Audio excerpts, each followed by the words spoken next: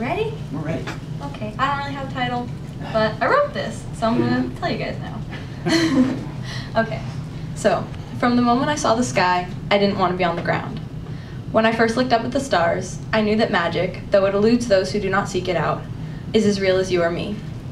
The first time I saw someone smile, I knew I wanted to be someone's reason to be happy. In the moment I found friendship, I knew it was the most powerful force in the universe.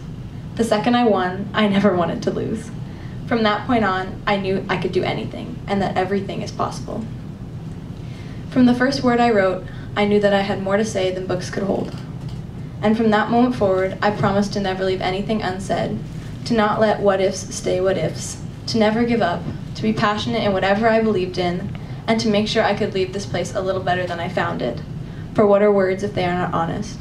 What is life but not an opportunity for good? Why would you be anything other than extraordinary?